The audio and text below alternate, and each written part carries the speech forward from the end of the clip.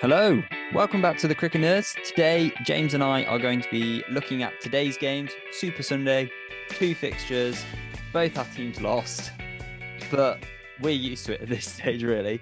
But there were two pretty good games. Both went down to the last overs. Even one of the games, Kolkata Knight Riders beat RCB by 1 run. So very close games, very exciting. And we're just going to be talking about what we think, what we've learned from this game, what it talks about going forward in the tournament. Um, so let's start with the Royal Challengers Bangalore game, in which there were some mixed performances. Players who haven't been doing so well this season kind of stepped up. Players that had been doing quite well this season tended to carry on doing well as well. But it was a pretty decent game overall. Um, but there are a couple things. For one, there are some exciting signs for an England opening partnership of Phil Salt and Will Jacks. Phil Salt, in particular, looked very impressive today, taking Lockie Ferguson for 28 off 1 over. Um, what did you think of that, James? It was pretty impressive stuff.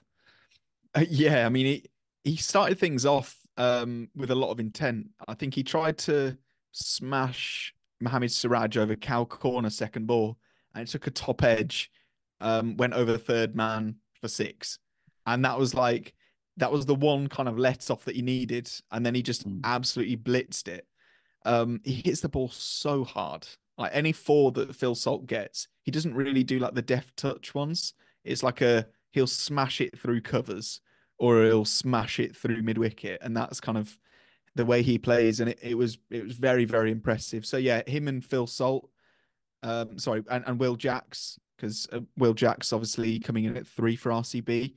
I thought it was nice that he finally got a decent run, a decent go.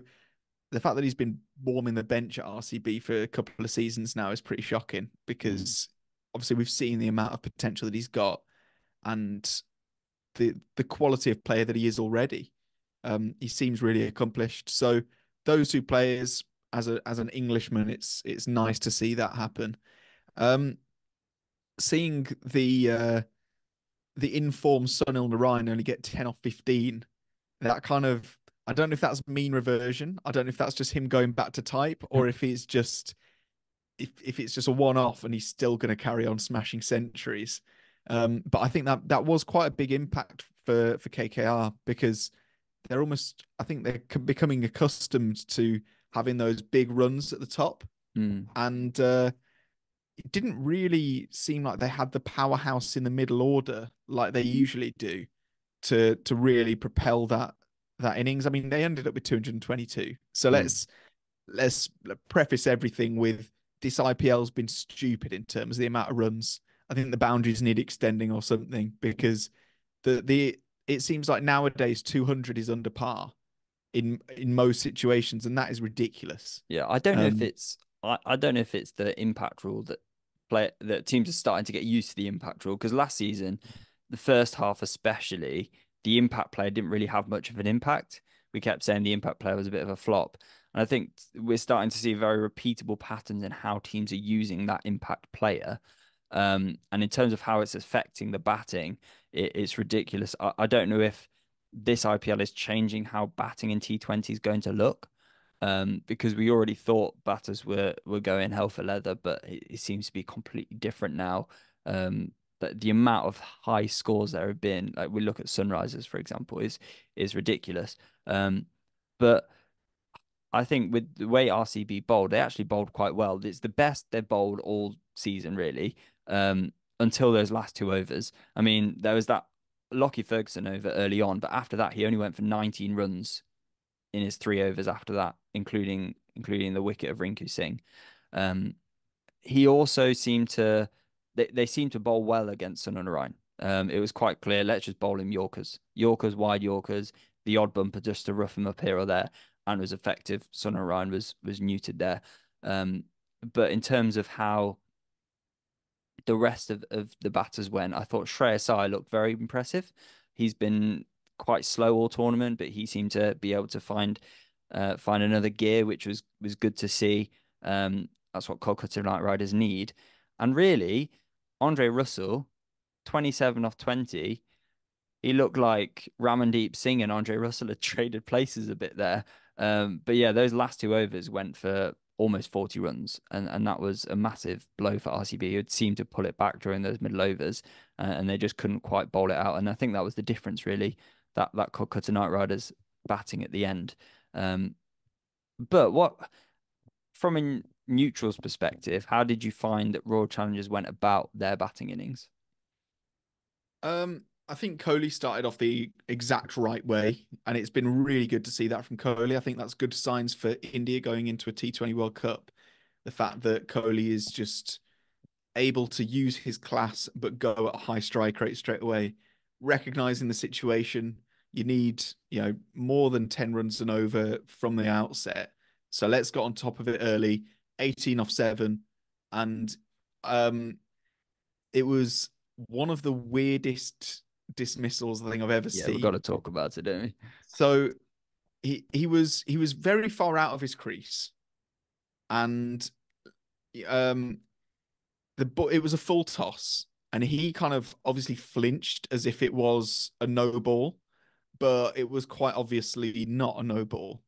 But in his kind of flinch, he just went to defend it and tapped it straight up to Harshit Rana. So one of the easier wickets that Harshit Rana will burgle in his life. Mm. One of the greatest batsmen of all time has just tapped it back to you.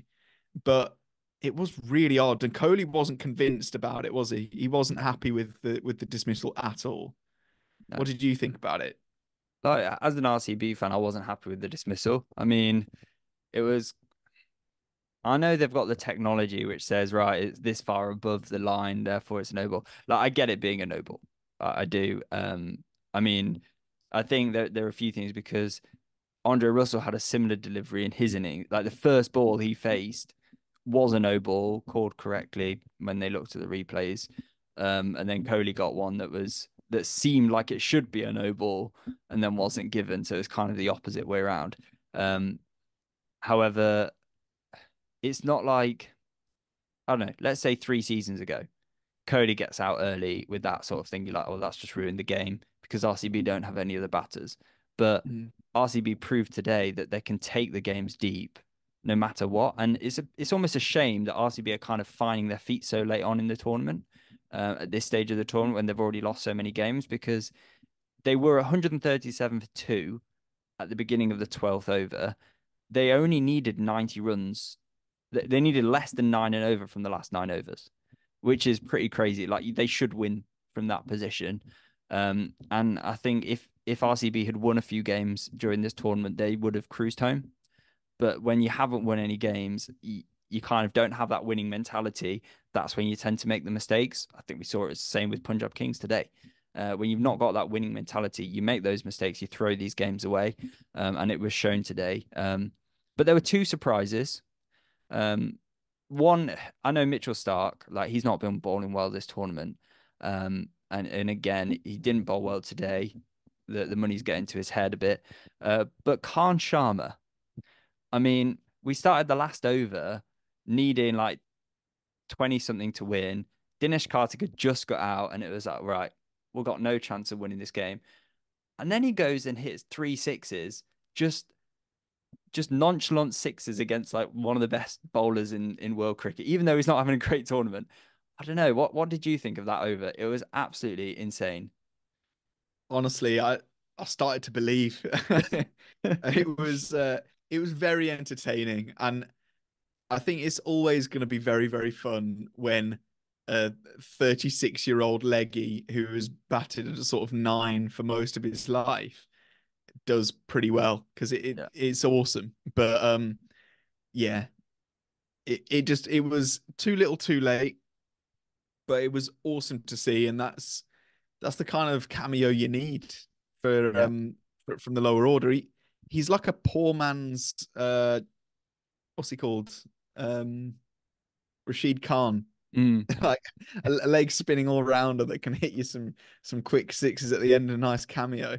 yeah. Um but yeah, it couldn't quite go over the line. But I think RCB they gave it a good go. They Mm. tried their best, and yeah, they had a good effort.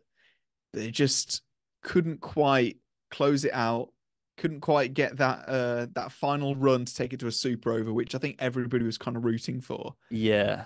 It almost Which needed was for Khan Sharma to hit two singles, or for them to hit two singles, as opposed to trying to. Because if you hit once, if you need three to win off two balls, you hit a single, you need two to win. Anything could happen, couldn't it, off that last ball? If you go into the last ball with three to win, that's when it's a lot trickier because you kind of have to go for the boundary option. So yeah, but it was, I mean, Stark bowled well in the last two deliveries. Got to give him credit there. But yeah, not to be from RCB, they just couldn't cross the T's, dot the I's in this game, which I think, as I said, if they'd strung a few more wins together this tournament, then maybe would have seen that. It's just unfortunate circumstances, I think, because we've seen today and in their last game the ability that RCB have with the bat. And today we've seen a bit more with the ball. I think they had the right balance with their squad. Um, it's just a shame that it's happened at this stage. But yeah, let's move on to Punjab Kings versus Gujarat Titans. And James, we'll come on to talk about it later, but you faced the wrath of Rahul Tewatia yet again, just closing out the game. But how did you think Punjab went about their batting innings? um poorly, I'd say. It was I don't know. I feel like it's a very similar story most of the time. This time it wasn't Shashank Singh and Ashutosh Sharma that could kind of bail us out of trouble. And I think that's the reason we were sort of 15, 20 runs short in the end. Mm, It wasn't the easiest track to bat on, that's for certain. And fortunately we had Harpreet Brar to do quite well and get a cheeky cameo at the end. And Prab Simran Singh at the top. But yeah, we've got weird combinations at the moment. I don't know why Sam Curran's opening with himself. mm, It's the second game in a row that he's done this, and I don't really understand it. no. I just think we've got other people that could do that. We're in a poor situation where Jitesh Sharma doesn't seem to be able to buy a run, and like last season he was really really good for us, and he's been kind of the the next up and comer for India even, and he just seems to have completely tanked in form. And our overseas players, and that's been the biggest problem this season, has Mm, been the overseas players just haven't performed. And that's what you need in a good side. You know, you look at yeah. Sunrisers Hyderabad and the form that Travis Head's in, and Pat Cummins is doing well. Heinrich Klaasen's amazing. You look at Sunil Narayan and Andre Russell. You know, a lot of other teams have got their overseas that are performing, Yeah. and when they're not, it's a massive blow because it becomes it from what should be your biggest advantage in a lot of ways because you get to pick from the absolute best of the best in overseas cricket, apart from Pakistanis. Um, you can have whoever you want and they will do really well for you, except they're not. Yeah. Punjab at the moment, they strike me as a team that if you are a Punjab fan, you're just miserable. You're kind of mentally checked out of the tournament and you go into the games thinking we're probably going to lose this. Mm, But I think other teams will not really enjoy going against Punjab because they always come to the last over and they always seem like a team that could actually pull off the win. You mm, know, that like Gujarat made a bit of a hash of chasing it down, really.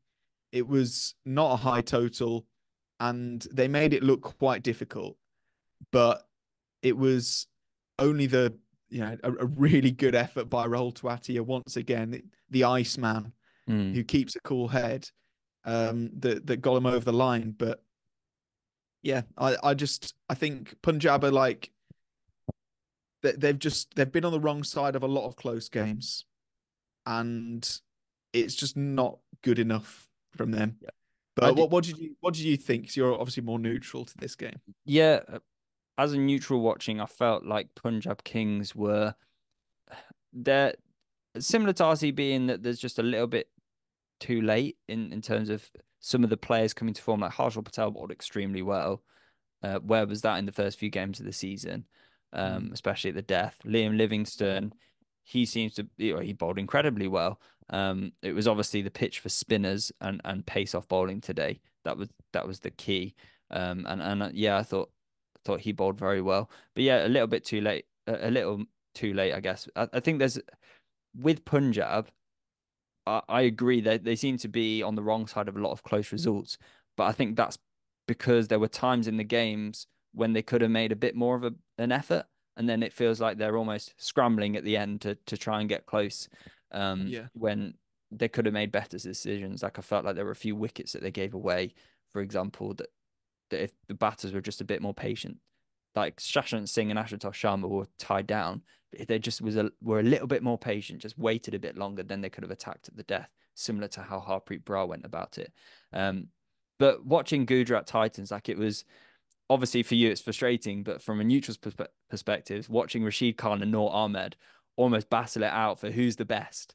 Um, they bowled incredibly well, and then Sai Kishore, the other spinner, just took most of the wickets, so he's probably just laughing to himself a bit there. Um, but yeah, their spinners worked incredibly well, and Gujarat Titans, their batting hasn't fired much of late. David Miller's not in good form, but I just thought Rahul Tewatia, he just came to the fore and won the game for them in good style. So overall, Gujarat looked like the better team on the day, Yeah. but Punjab just a bit more clinical with the bat, just 20 Mm. runs more, and that could have been the difference. But yeah, it's not a good place for our teams in terms of where No. this looks in the tournament. It gives us a few clues as to who's pushing for those top four places and who's definitely out the running. I mean, RCB are definitely out the running here.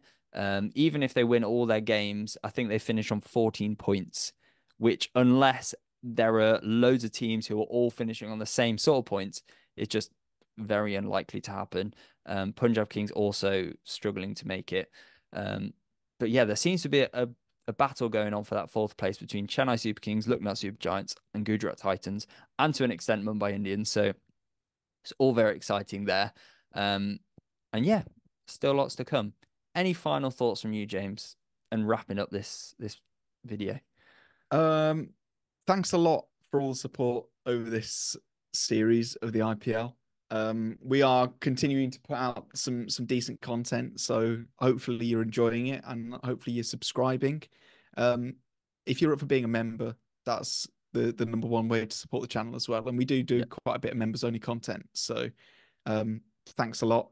And also big shout out to Look Who's Watching, who has just got his 6 month badge. You'll have seen at the start of the video, nice gold badge. So yeah, big thanks to him and all of our members for supporting the channel. That's all I want to say. yeah. Thanks very much for watching. We really appreciate all the support. And the IPL's not over. We're still going to bring lots more. So stay tuned. Even if our teams are out of it, we're still eyes glued to the screen, watching what's going on, because a World Cup's coming up, and so we're going to start thinking about who's going to be the best players for each team sort of situation. So yeah, lots to look forward to. So thanks so much for watching, and we'll see you next time.